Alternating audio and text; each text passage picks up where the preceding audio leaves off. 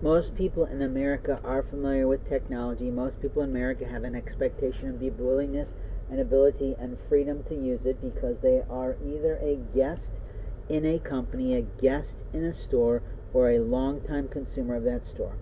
What isn't a customer in companies is really being bastardized today by employees that do not have any real-life experience of what it takes to build a business today. What I'm going to say to you is that your employees usually fail you in this situation.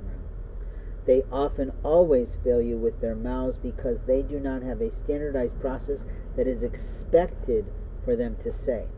At some point when we time into our job and we've been there long enough, we might be doing more ad-libbing off the scripts, but scripts are essential today so that no matter who the customer greets and meets on behalf of your brand and on behalf of your corporation, they're getting pretty much the same language so that they know what they can and can't expect from your corporate brand and your professional image remains intact.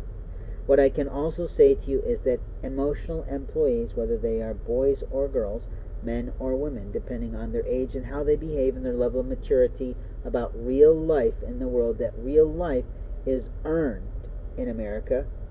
by service to people and the selling of products and goods across our land.